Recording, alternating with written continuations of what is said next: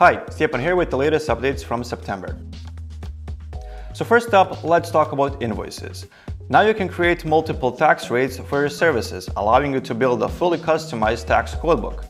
Now this is especially useful if you work with clients who require different tax rates or if you have subsidiaries in multiple locations.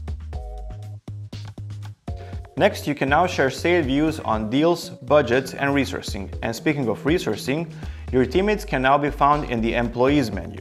We have also added the employee fields, where you can store specific information about each teammate, so something that was previously covered with custom fields.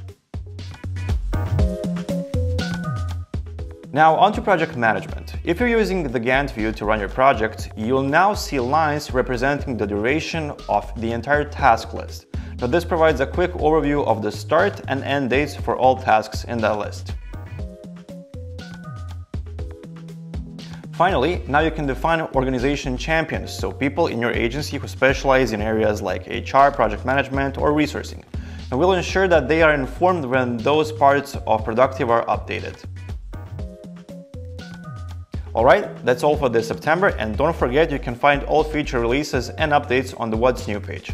I'll be back next month with some really exciting news, so stay tuned and I'll see you soon.